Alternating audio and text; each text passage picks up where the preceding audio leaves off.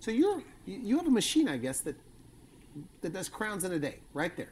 Absolutely, yes. It's called a CEREC machine, and it's a CAD/CAM machine, which means it's computer-assisted design, computer-assisted manufacturing. That's what CAD/CAM is.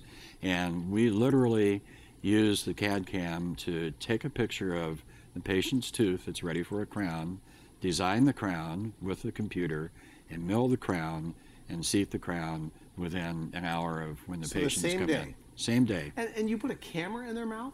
Yeah, it's a very small, like, intraoral camera, similar to the dental cameras that we take pictures of teeth with.